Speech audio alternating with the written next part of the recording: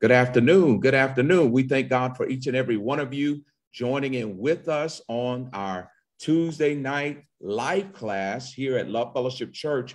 We're grateful and thankful for each and every one of you joining in on this afternoon. I'm your host, Pastor Anthony Williams, and we certainly would invite you to invite a friend, family members, loved ones, co-workers to join in on our live class where we are teaching out of the Word of God and the book entitled Emotionally Healthy Spirituality. We pray that everyone has their book. We pray that everyone who has not been able to get it yet would order their book so that you can be in the know. You can be connected with everything that we're doing and what we're teaching, because we truly believe that it's so vitally important that we grow not only spiritually, but emotionally. So let's open up in prayer on tonight. Heavenly Father, we thank you tonight for this great and awesome opportunity that you have given to us. We thank you for Sister Brenda Davis joining in, co-laboring with me as we teach this live class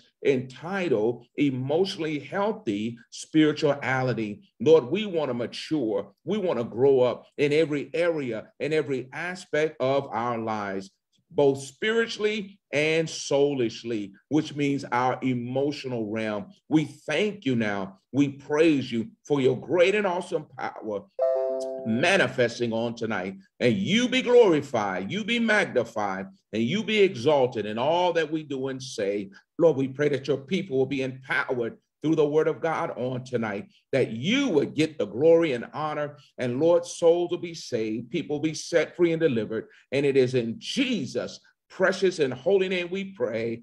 Amen, amen, amen. Sister Brenda, hello, hello, hello. Well, good evening, good evening. It's a good evening tonight. Yes, we're just so glad that you are a part of this live series and this teaching. And so we're going to go ahead and share the screen on tonight so that everyone can tune in to the PowerPoint presentation as well.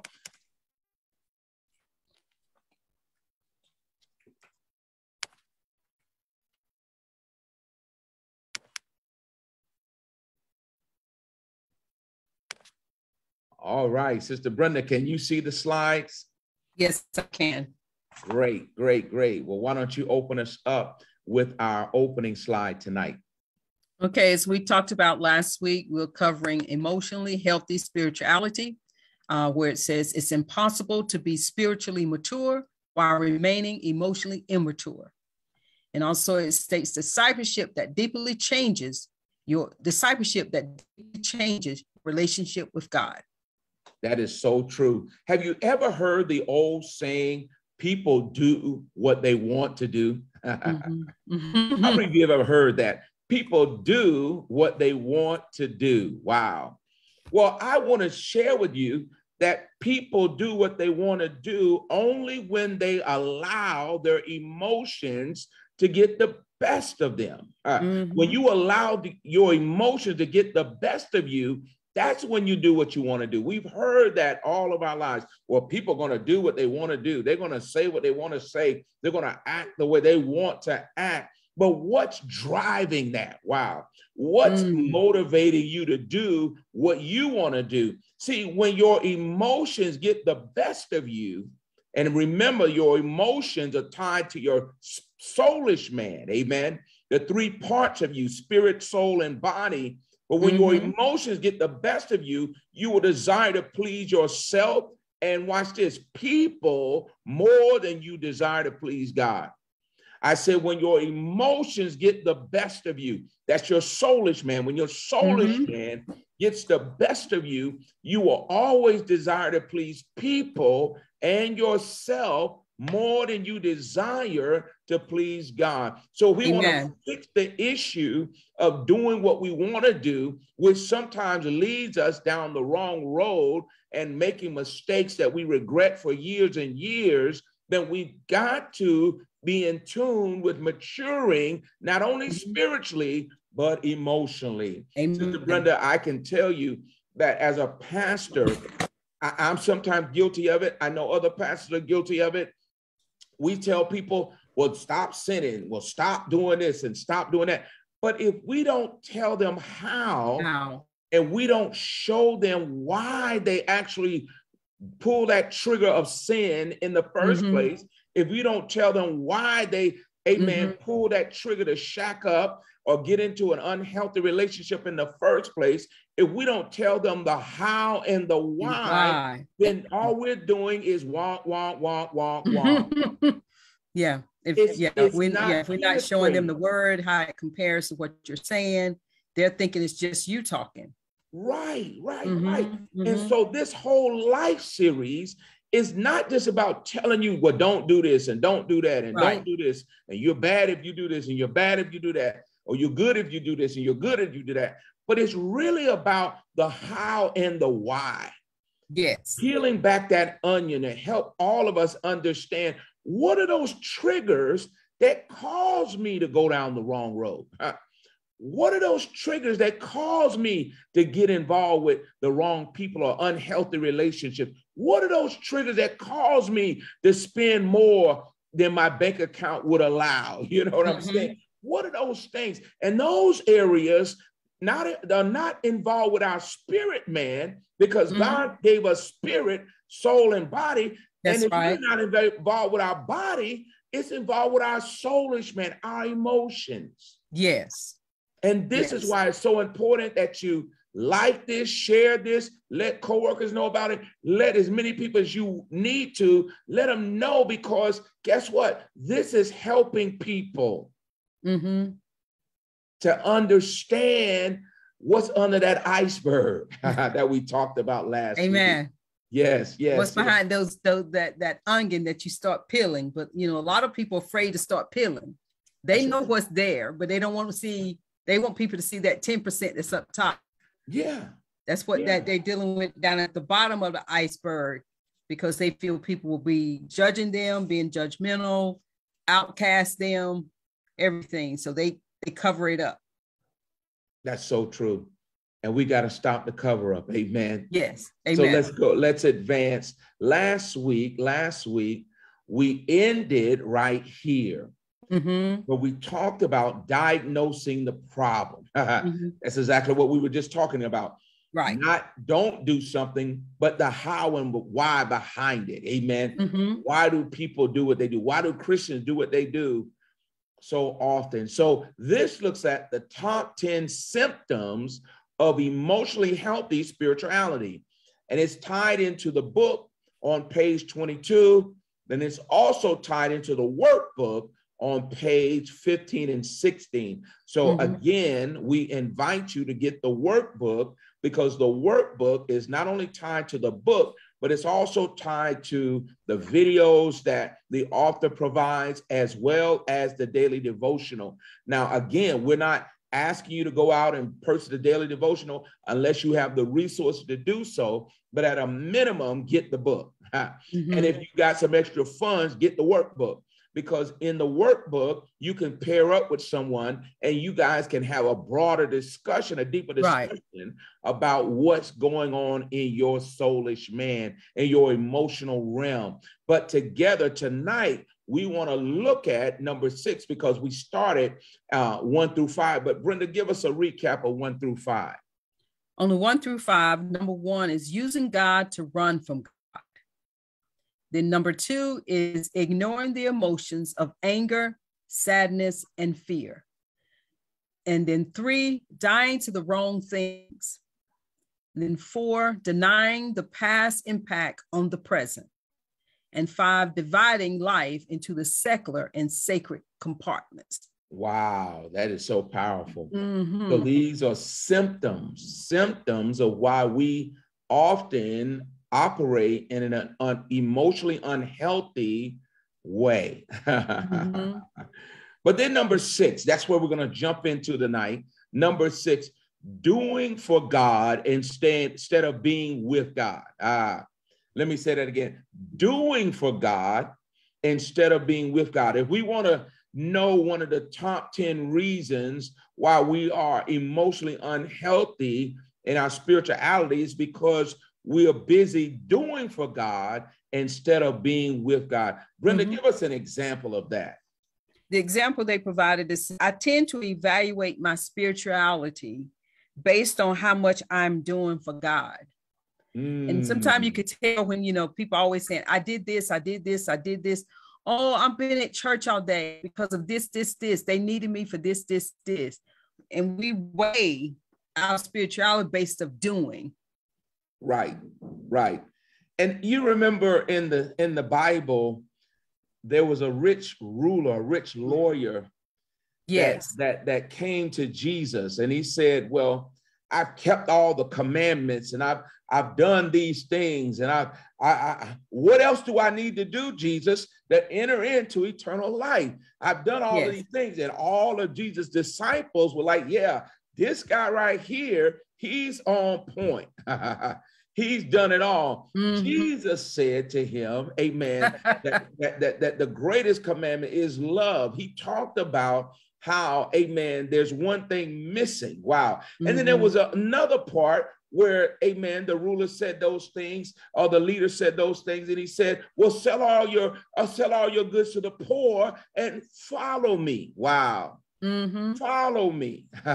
So we think, amen, that being busy for God is the same thing as being with God, and it is not. I want to submit to you, it is not. See, let me use myself as an example. As a pastor, it's easy for me to say, well, I'm preaching and teaching, 3 days a week with the prayer line. I'm teaching on Tuesday nights. I'm teaching on Sunday mornings. And so that's my Bible reading. That's not my Bible reading. That's not my meditation time with God. That's my preparation to feed the flock of God. My Bible reading is separate from all of that. If that's the only Bible time that I get in is when I'm preparing for a message, then guess what? I'm not operating in the overflow. I'm operating in what I'm feeding, and I'm not being fed. Wow. See, you can't, and it's the same thing for believers. Amen. If you're only receiving what the preacher or the pastor is teaching, and that's your main feeding, your main Bible reading, that's your main study time, then guess what? You really are not spending quality time with God. Amen. You're doing God's work. You're busy, but you're not intimate. You're not intimate. And we got to become intimate, become more in tune with God if we're going to, amen, grow up emotionally. Because without it, we will keep doing the same thing over and over, making same mistakes over and over and over again. Yes, same as you having to prepare to present to the flock of Jesus. You have to prepare yourself to allow that word of God to meditate, to get inside of you, so that when you are speaking to God's people, I believe that's when the Holy Spirit starts speaking to you, and you start revealing things to the people, what God is speaking you through. But that's not going to come if you're not taking the time to dive into God's word and allow God's word to saturate you, to be able to feed his people. Amen. What I try to do, and this is helpful for people, because you can do this too. I try to spend at least an hour in prayer every day. Just in alone time with God, at least an hour in prayer.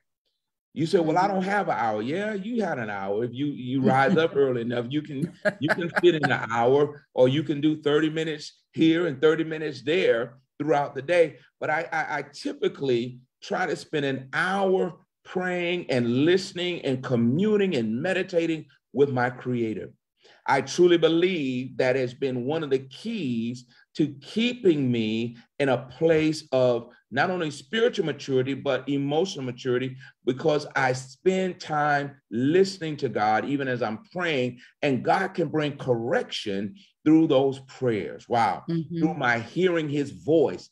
And so I want to encourage you, if you're not spending time, quality time with the Lord each day, start tonight. Wow. Maybe you can't do an hour, but maybe you can do 45 minutes.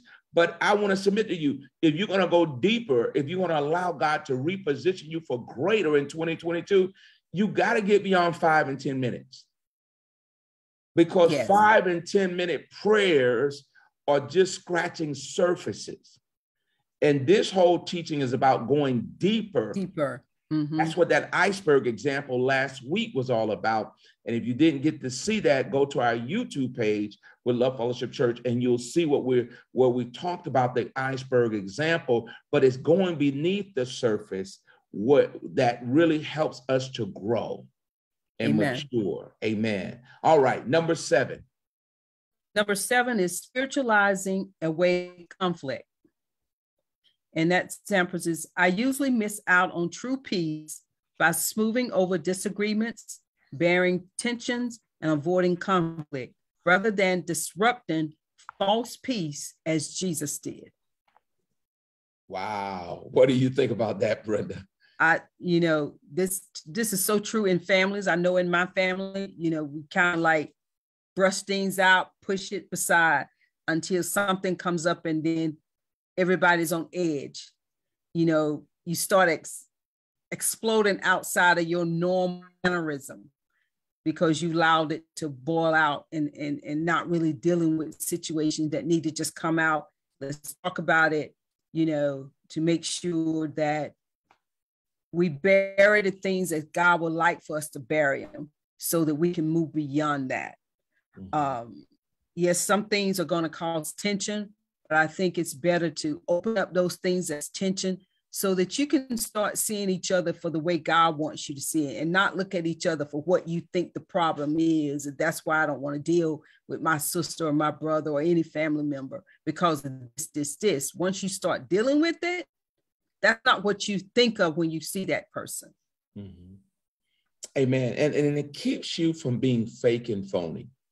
Yes. Because the Bible tells us that we ought to drop things and let them go. That means you got to deal with the offense or deal with the challenge, and then you move on from it. And that way, when you see that person again, that's not the first thing that comes up in your mind is the challenge. Right. So one of the areas that we often are emotionally immature is in our relationship with people, how we treat people, how we talk to people, how we react to people. And this is the how. Well, how do I overcome that? Well, you overcome that by dealing with the conflict up front in a Christ-like way, saying, hey, you know what? I need to talk to you about how I'm feeling right now. I need to address this. And then when you address it, you drop it and let it go. You don't bring it up every time you see that person, or you don't run and tell somebody else how they hurt you 3 or 4 years ago. No, you drop it and let it go. That's how you mature. And then when you mature like that, you're less likely to get so angry that you sin. Mm-hmm. Mm-hmm. See, sin is not the first thing you do. The first thing you do is you cover up the conflict. The first thing you do is you try to smooth over the disagreement. You try to bury the tension. And when all of that don't work, then you get into unforgiveness, that's sin. Then you get into cussing somebody out, that's sin. Then you get into, not wanting to love on people, that's sin. See, sin is not the first thing. There are triggers or underlying causes that arrive you at that place of disobeying God and his word. That's what we're talking about tonight. Amen. Mm-hmm. Yes. Number 8. Number 8 is covering over brokenness, weakness, and failure. The example is I have a hard time speaking freely about my weaknesses, failures, and mistakes. And that's where we allow people to put shame on us, and not making us feel less than.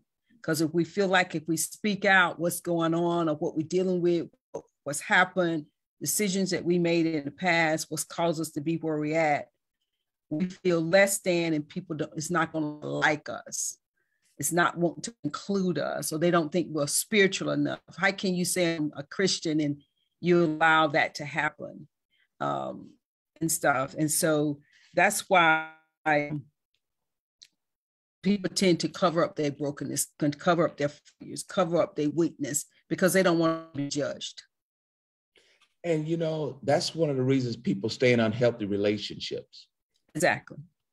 They stay in unhealthy relationships because they have a hard time dealing with the fact that they made a mistake. Unhealthy relationships and never maturing. They may shack up and stay in that type of relationship because, you know what, I just don't want to deal with the fact that I made a mistake. Mm-hmm. Or they may be in a relationship with somebody that's physically abusing them, emotionally abusing them, and they don't want to deal with the fact that, you know what, I made a mistake. I have a weakness. I keep going to this type of people to fulfill a need in me that they really can't fulfill. Mm-hmm. Exactly. It's truthful tonight. Amen. Mm-hmm. But when then again, people, because they have shared and someone went and talked about it and it got back to them, and that caused that person to shut down again. Mm-hmm. You know, they finally did open their heart in confidence, in private, in hoping that that individual could help them, and maybe not help them personally, but help them get on the path of where they need to go, who they could be talking to build upon now that they're sharing, who could they talk to help them break down those barriers of weakness and failures of feeling that way. Right. And it's so true. And so who you confide in, they have to be emotionally mature, is what you're saying. Yes. You can't just confide in somebody because you've known them all your life. Mm-hmm. If they're not emotionally mature enough to handle what you're dealing with, then that's not the right person to confide in. That's true. And that's where people get hurt, because they choose to talk to people that are emotionally immature. Yes. Because if they talk to you about somebody else, they'll talk to somebody else about you. That's true. That's so you true. You already see the signs of emotional immaturity in them, but yet you share all of your stuff, all of your business with them, and they can't even handle their own business. Mm-hmm. Mm-hmm. So that's so true, Sister Brenda. Notice number 9 on the top 10 symptoms of emotionally unhealthy spirituality. We're on number 9 in the workbook. It's page 16. Number 9, it says this: living without limits. Living without limits. Wow. And in the book, it's on page 22. If you're looking in the book, we're on page 22. If you're in the workbook, we're on page 16. Living without limits. The example is those close to me would say that I often try to hold it all or bite off more than I can chew. What are your thoughts there, Sister Brenda? Well, you can always tell when people done try to do it all, done bit off more they can chew, because eventually you see them started getting frustrated, or they start saying, I can't do this. This is just too much. I know I agreed to this. I can't be part of this. I'm already part of this, because they've taken on too much. And I think where I see things is when you take on too much and you do it on your own and not what God is orchestrated for you to do, because he knows what your life is. He knows where it's at, what you got going on. So he can compartmentalize the things where you can serve him diligently and then serve him well, when sometimes all you need to do is one thing and do it great, do it with excellence, because you are representing him. So sometimes we do take on too much because we want to see people that we're doing things for God, but really being about God. Right. And I can't tell you how many times I've talked to people as a pastor, and I said, and they said, well, I want to do this. I want to do that. I want to be a part of it. And I'm like, are you sure? Have you heard from God? Have you prayed? Because see, that requires maturity. Mm-hmm. That requires maturity, because if you haven't heard from God, if you haven't prayed, then you're doing it to please man or to please yourself, but you're not doing it in the manner that God would be pleased. And that's how you have people walk away overwhelmed or frustrated and all these other negative emotions when they're serving, because they take on more than what they should. What they should. Right. And we should evaluate what we take on more so than just taking something on. Because I often say this, if you're not going to be 100 in it, why are you doing it? Why are you doing it? Because it will show that your heart is totally not in it. Amen. And we must get to a point where we grow up and become emotionally mature enough to do a self-evaluation, a self-check, to say, you know what? God, is this really for me in this season? Am I supposed to be doing this thing? And it doesn't have to always be something in the house of God. It could be something that you're doing socially or on your job or whatever it may be. It's not always, oh, well, we got to shut down things in the church. No, what about things you're doing that you took on that had nothing to do with the things of God? Sometimes we take on stuff. We'll take on a side job. We'll take on a small business. We'll take on all different kinds of things. And it overwhelms us and it breaks us down. And at the end of the day, did God really tell you to do that? That's so true. It's interesting to me that the first thing people want to shut down are the things pertaining to the kingdom instead of evaluating every part of their life. That's, last week, I had an opportunity to travel to Pennsylvania for a job fair. And it was June the 7th. So when I got the email, I'm like, it would be nice to go. And but I was like, no, I've already agreed that I'm going to do the class. I'm trying to get the PowerPoint stuff ready. And I was starting to rationalize, well, I can get to a hotel room and I can start doing this. And the Spirit of God said, you're trying to do too much. Right. Just tell her, no, you'll catch the next one, if your schedule permits. And that's what I said. But, sometimes we'll try to make things work when it's not there to work. Right. You know what your commitment was. And I chose to do the thing God versus it was a nice to do, but it wasn't a have to do.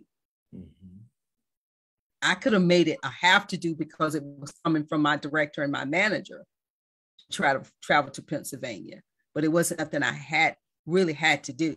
I had an option to say yes or no, and I chose no. And it all worked out. I didn't miss nothing, Absolutely.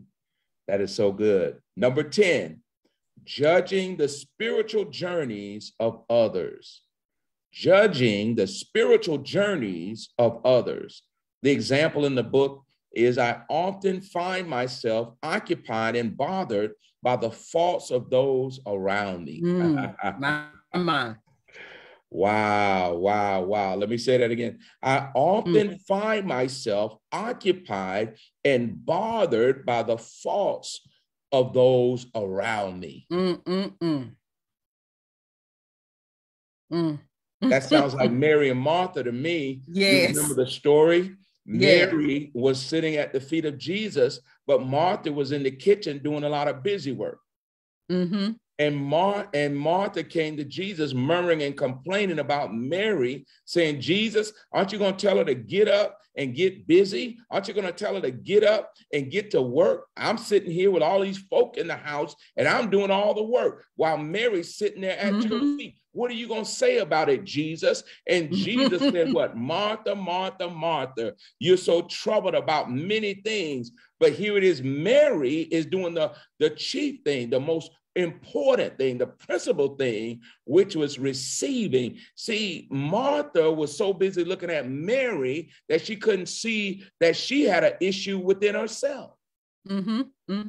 And so oftentimes it's a sign of immaturity when you're so busy pointing out the faults of somebody else you are not self-aware to see your own faults. When you begin to work on you, that's a full-time job, baby. Yes, yes, it is. That's a full-time job working on you. It's a full-time job working on me. And so we must understand that we cannot allow other people's faults to bother us, because we all have faults. We all have faults. But this is what you do. You pray for that person. You encourage that person to do better than what they're doing right now. But you don't rip them to shreds with your tongue. That's sin. And that's emotional immaturity. At the same time, you're emotionally immature, and then you're sinning as a result of your emotional immaturity. And so we've got to do better. We cannot allow ourselves to be so focused on everybody else's faults and failures and be so preoccupied and bothered by that, that we forget that we have grown up to do ourselves.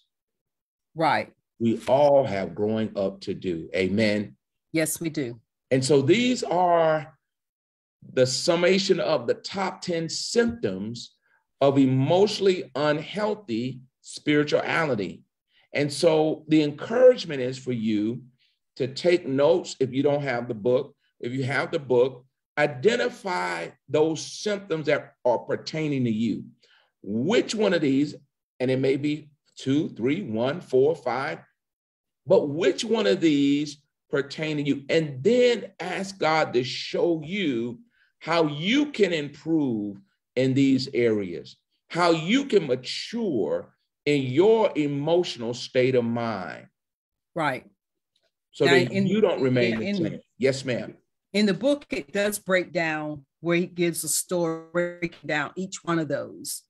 Him going through the different things of each one of these symptoms that may be relatable, or you can get an idea of what he wants you to look at in looking at these symptoms of how to address it within your own life.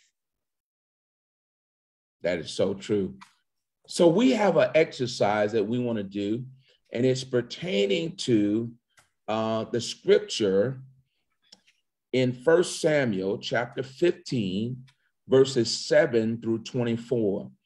1 Samuel chapter 15, verses 7 through 24.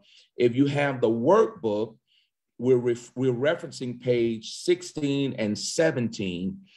And this is out of the New International Version. Let me set it up before Brenda reads verse number 7, 1 Samuel chapter 15, verses 7 through 24. This is the story of King Saul. Remember, the people wanted a king.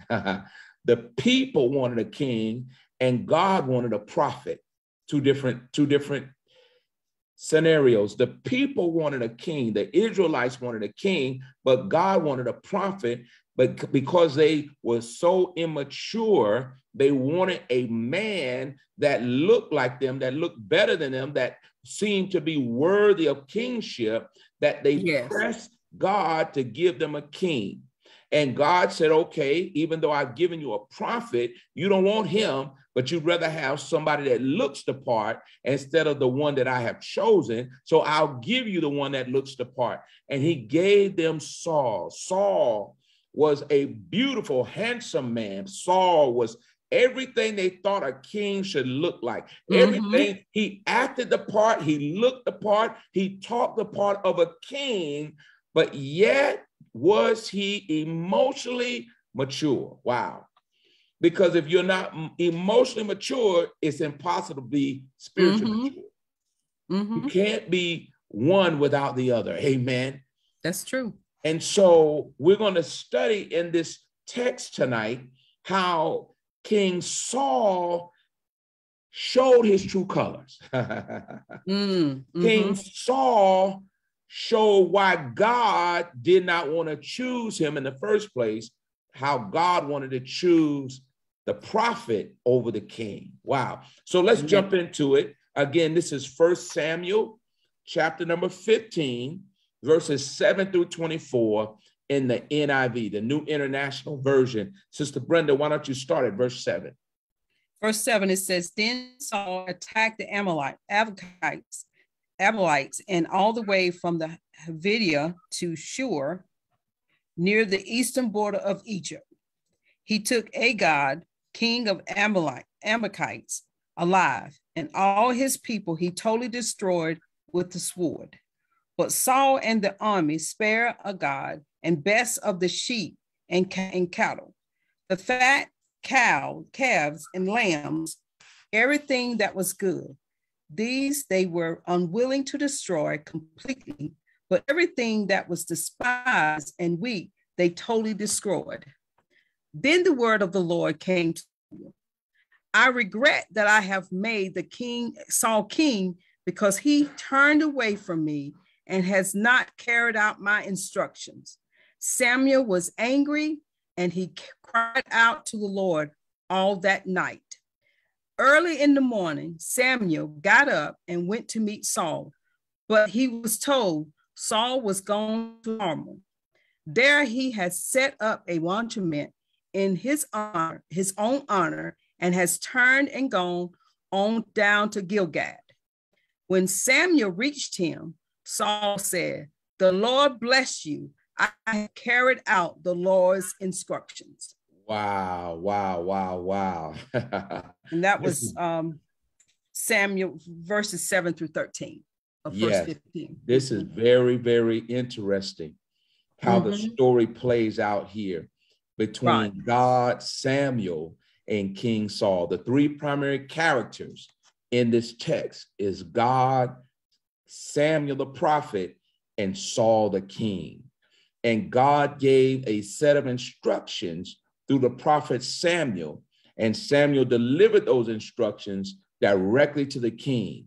And they were to go into the Amalekite camp and destroy everything. Let me say that again. They were to go into the Amalekite camp and destroy everything. The king Agag and all the sheep and cattle and all the lambs and everyone that was existing in the camp, they were to destroy it.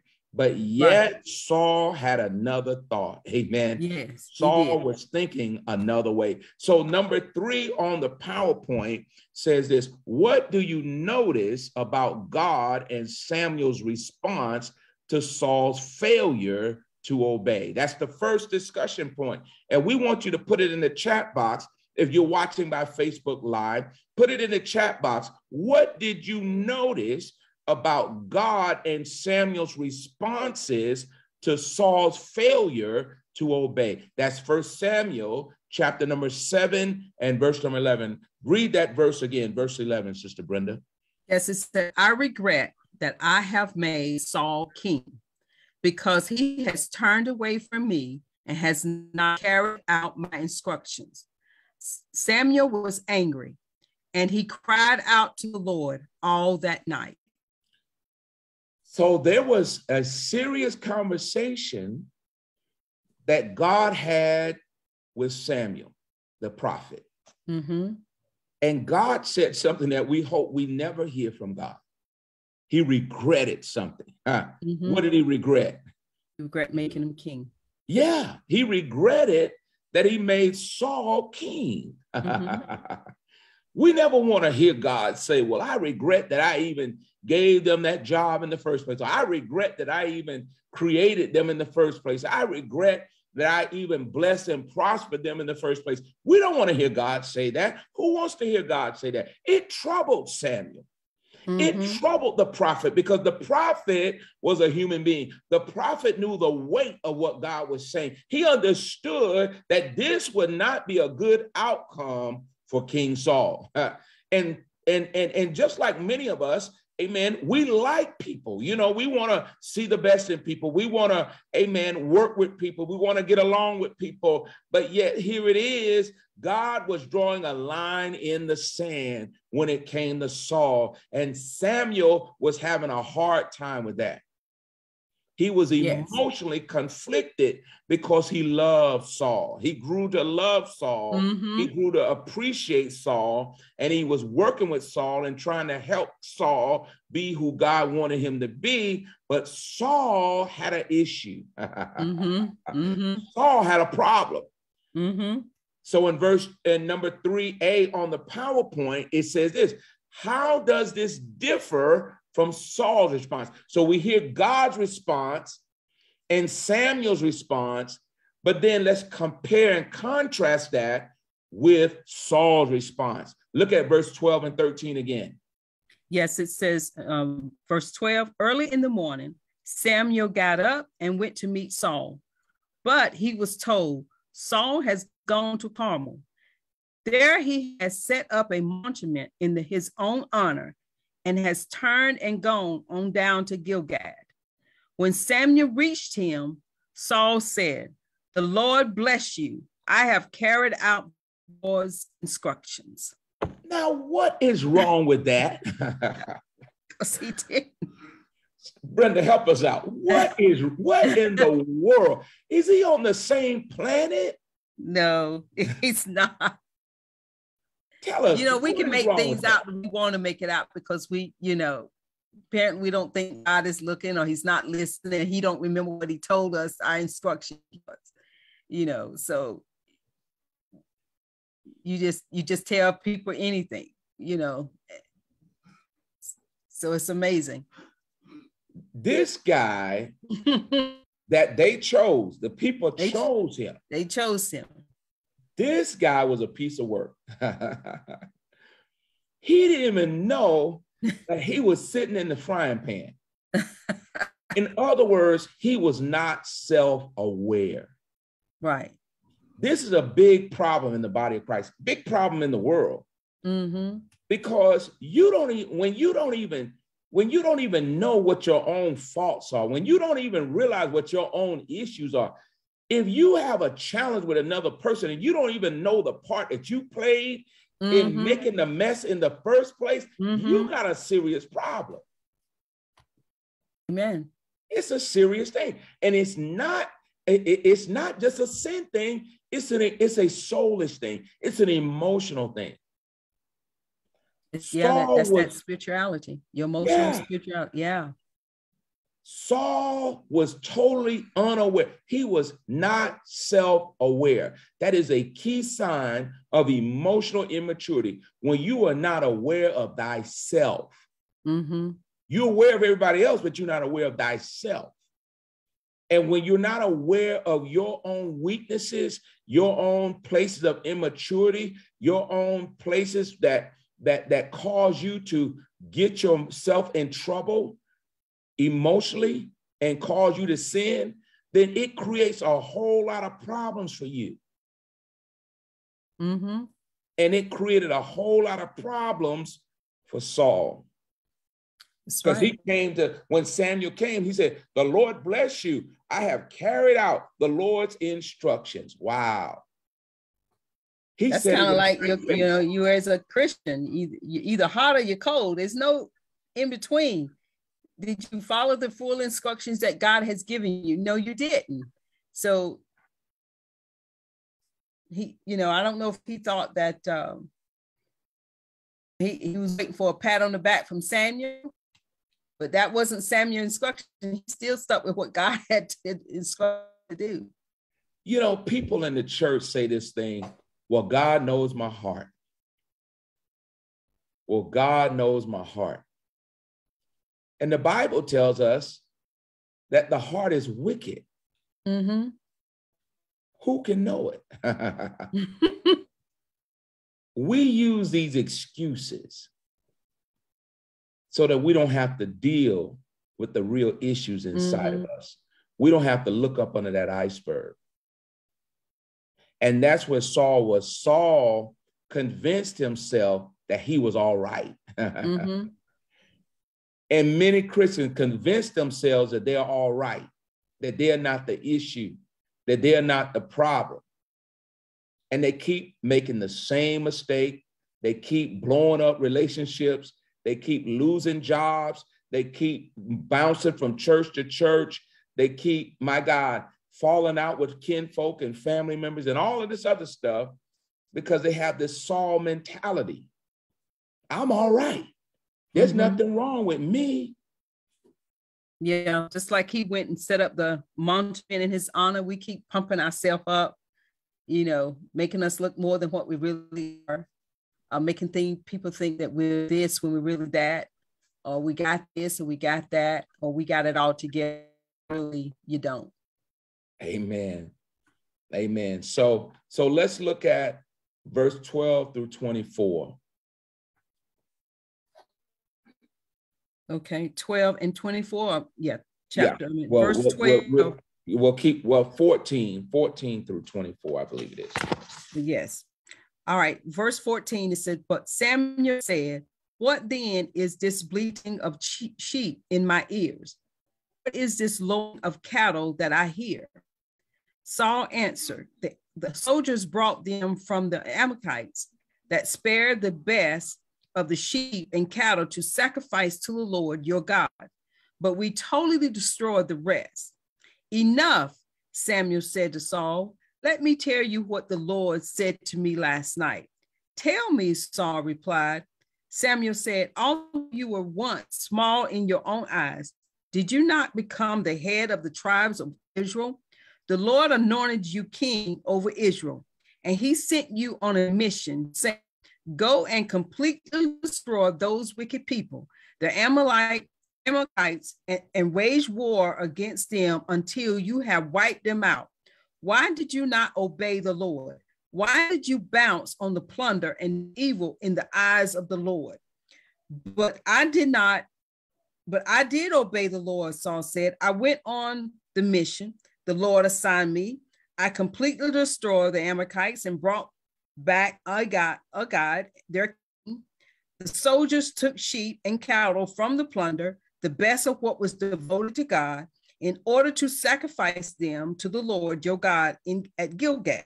But Samuel replied, does the Lord delight in burnt offerings and sacrifices as much as in obeying the Lord? To obey is better than sacrifice, and to listen is better than the fat of the rams. For rebellion is like the sin of divination, and arrogance is like the evil of idolatry. Because you have rejected the word of the Lord, he has rejected you as king. Then Saul said to Samuel, I have sinned. I violated the Lord's command and your instruction. I am afraid of the men, and so I gave in to them. So after Saul said his initial response, and he said, bless, in verse number 13, when Samuel reached him, Saul said, the Lord bless you. I have carried out the Lord's instructions. Samuel goes right in. In verse 14, I mean, he jumps right in. He said, on in. Well, yeah, he's like, well, what is all this I'm hearing behind me in the background? If you did everything God said, why am I hearing sheep in my ears? If you did everything God says, why am I hearing cattle, amen, lowing in my ear?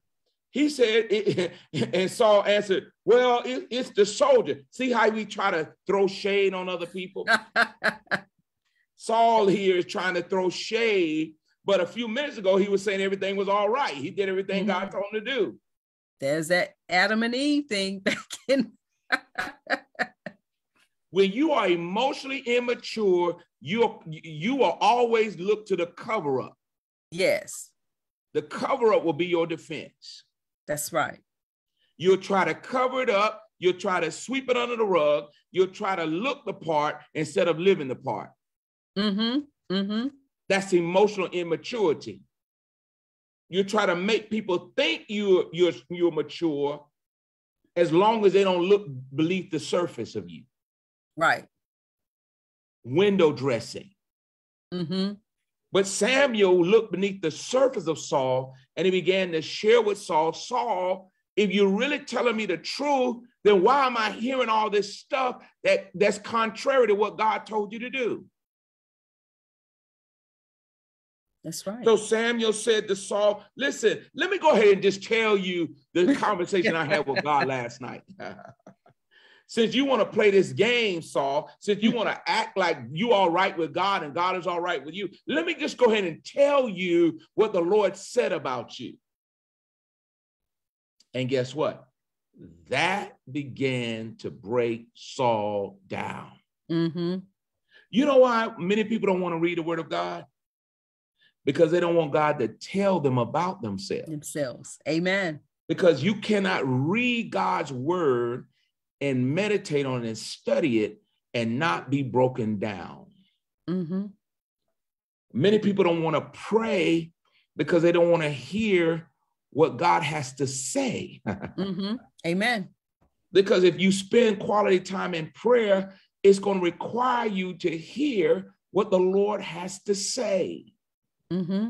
That's a part of maturity, spiritually and emotionally. So Saul, he thought that he could do the cover-up thing and escape whatever God's punishment was.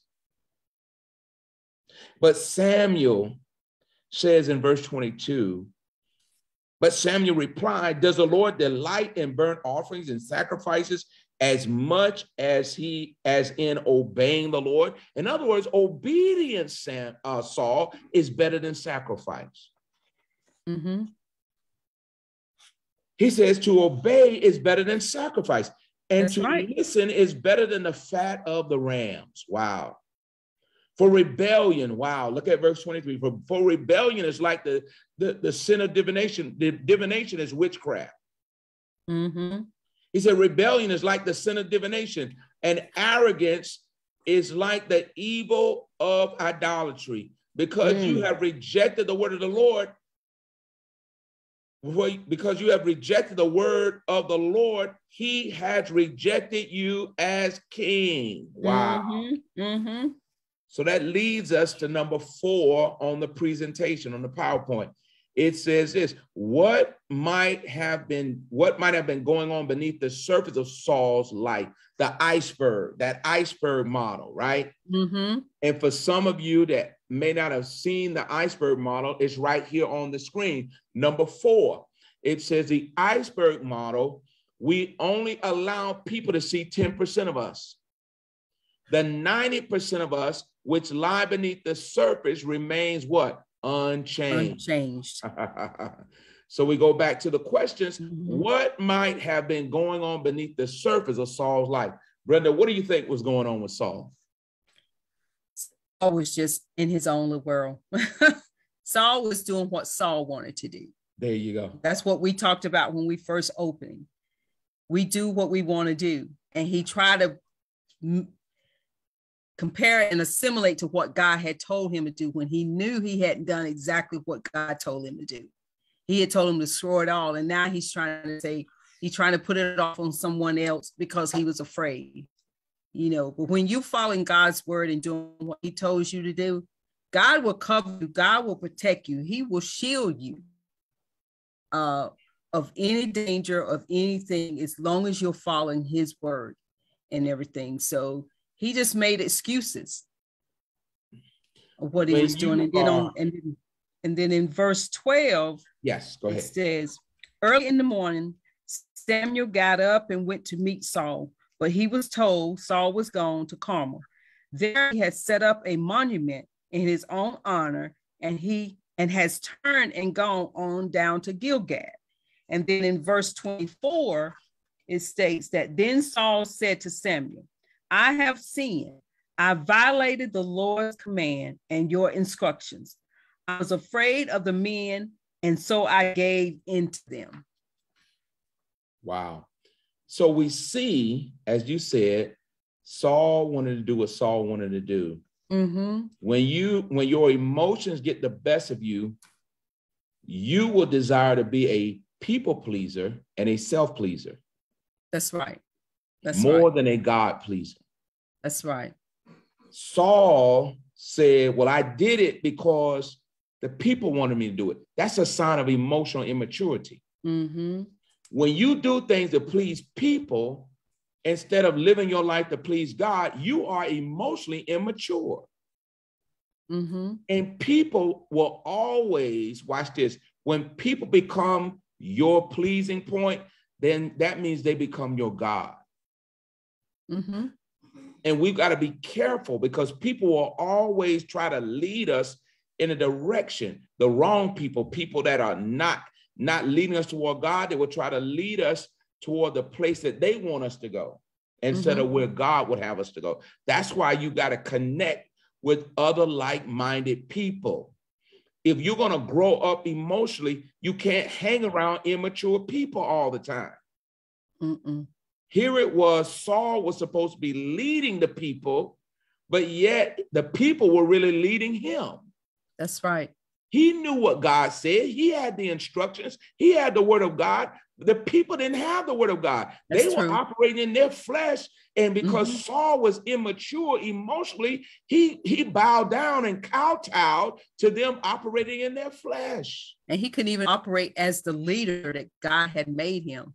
Right. Because he was spiritually immature. And that's why if you look at that iceberg, and there are many examples of that iceberg out there online, and you can see about the 10% and what they break down underneath of that iceberg that you can get and relate to it. What is it talking about? You know, that 10%, 90%. It's all out there for you to see, and you can relate to it and put it to this, what we're talking about, Samuel and Saul here. Because of what's going on with inside of us, we'll allow ourselves not to follow the instruction God has given us because we're too busy wanting to please the people versus what the direction and instruction God has given us. Amen. Amen. So it says in number 5, as we close, describe in your own words how Samuel explains Saul's disobedience. Wow. Describe in your own words how Samuel explains Saul's disobedience. And so I think we've done a pretty good job of that in terms of obedience is better than sacrifice. The fact that Samuel had to correct Saul for being a people pleaser and a self-pleaser more than a God pleaser is an indication that Saul needed to grow up and mature both emotionally and spiritually. And it's the same with us. It's the same with us. When you give in to peer pressure as an adult or a teenager, no matter what age you are, that's a sign of emotional immaturity. When people tell you, oh, it don't take all of that. Oh, you can do this. Don't worry about that. That's emotional immaturity because you ought to be able to stand on the word of God and be confident in being alone standing on the word of God. See, when you are emotionally mature, you don't have a problem being alone. You don't need 10,000 friends. You just need the ones that God sent to you. It's true. The ones that are going to build you up, the ones that are working on themselves, even as you're improving yourself. And just, if we think about what's going on in the world now, you hate to reference Will Smith, but just like Saul was a king, he had been made a king. That's really high up there. Will was at the height of his career, which he still got his thing, but look what he did because you was all in self. You allow yourself to get out of, the realm of where you were at. You wasn't able to bring it down and assess the situation and do what was best at the height of where you were at that time. And that can cause you to lose so many things because you're not spiritually mature to deal with things that you see in the natural. And you don't have that spiritual instinct to tell you to, flip that script. Just, that is something you need to react to right now. Amen. Amen. Well, Brenda, we are out of time. What a powerful session tonight. We pray that everyone has enjoyed this session. We thank God for you tuning in, joining in with us. We're so thankful for the word of God tonight here in 1 Samuel, chapter number 15 and verse 7 through 24. We pray that you take everything that has been released to heart, begin to work on yourself. This is a self-discovery. Begin to work on you Ask God to show you how to become a better you. I truly believe this is a part of our repositioning. But you can't do that if you never allow God in the first place. Wow. And I'm talking about salvation right now. If you've never opened up your heart to receive God into your life through his son, Jesus Christ, then guess what? You cannot mature in any area because you not yet let God in. So before we close tonight, we want to invite you, if you've never made Jesus the Lord and Savior of your life, to let God in. Let God in tonight. Let him into your life. Let him into every part of you. He created you, and he wants to be inside of you. He wants to have a relationship with you. He wants you to know him, and he wants you, amen, to know that he knows you best. Wow. He knows you better than you know yourself. So on tonight, as we prepare to close, we're going to extend an invitation for you to receive Jesus Christ as your personal Lord and Savior. And we invite those that are watching by way of Facebook Live, even if you're listening on our prayer line tonight, amen. If you've never received Jesus as Lord and Savior, or perhaps you're unsure where you would spend eternity if you died tonight, this prayer of salvation is for you. And we're asking you to repeat this prayer after me. Let us pray. Dear God, I thank you for sending your son, Jesus Christ, to die on Calvary's cross for my sins.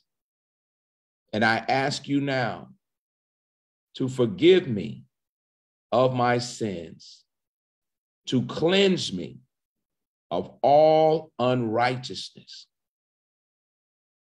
to come into my heart, into my life, and be my Lord and my Savior. I believe, Jesus, that you died for me. You rose on the third day, as the scripture says, with all power in your hand. Yes. And you did it just for me. And I thank you for saving me right now. If you pray that simple prayer, we want you to know that the Spirit of God has entered into your life. You've just opened the door for God to come in. Now we want you to go to our website, send us the information so that we can get information back to you. Send us your information on our contact tab at lovefellowshipchurchcharlotte.org so that we can get information back out to you and help you in your discipleship journey of not only becoming spiritually mature, but also emotionally mature. Well, God bless you. Sister Brenda, thank you so much. It has been an enjoyable evening tonight. We pray that everyone would have an enjoyable rest of their Tuesday evening. God bless you, and bye-bye. Good night. Good night.